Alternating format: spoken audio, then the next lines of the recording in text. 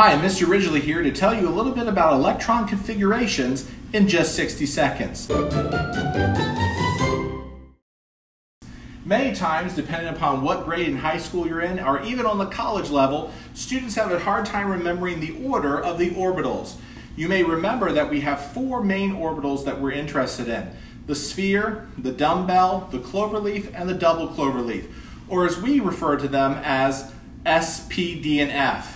Well, remember, they always come in a specific order. S is filled before P's, and P's before D's, and D's before F's.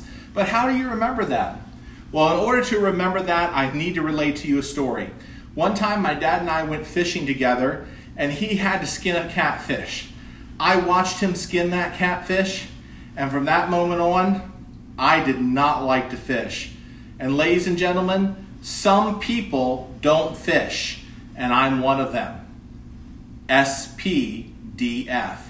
So that will hopefully help you remember the orbitals and the way they are filled. Well, thanks for listening. I hope you learned something new in just 60 seconds.